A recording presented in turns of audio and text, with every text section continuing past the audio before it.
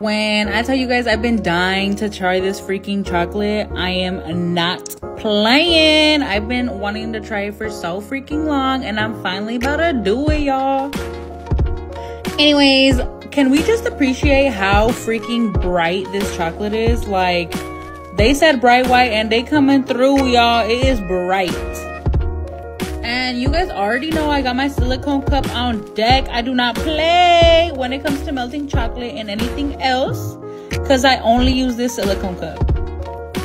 So I did end up adding more chocolate into the melted one that I had. And when you do that, make sure you mix everything in there together or your chocolate might burn, okay? So please be careful when doing that method. And this chocolate is more on like the thicker side, and make sure before you dip any berries in it that you let it sit for like a cool 5 to 10 minutes, because this chocolate is definitely the one that will give you elephant skin.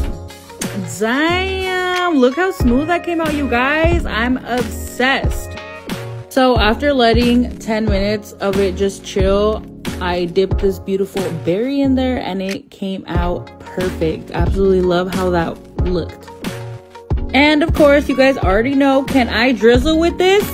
And the answer is fuck yeah, I can. And I did not like the way that video came out looking, so I had to drizzle on the spoon to show you guys, because you know your girl can drizzle. And you guys know I am not a fan of white chocolate, but this is pretty good, y'all. I'm not even gonna lie. I'm gonna give it a 9. Bye.